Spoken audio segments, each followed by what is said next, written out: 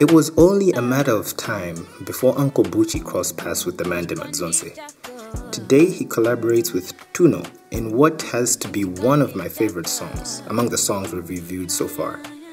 Listen, I'm no vocal coach, but I definitely like what I hear when Bucci sings. Let's just say if this song was a boxing match, he'd have won by round 1.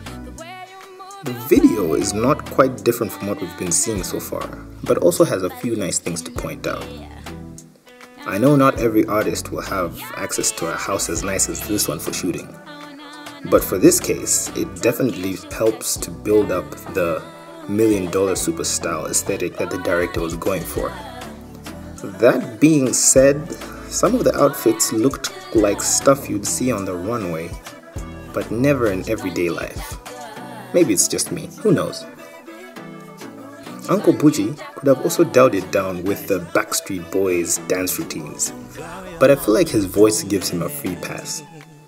Visually, there are a few nice shots here and there, but again, with more awkward speed ramps and whatnot, it ends up being an underwhelming video.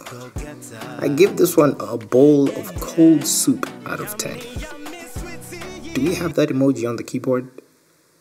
I say that. Tamuze sama ati jambo lile ko kambale kasu kena kaya mu illustrator.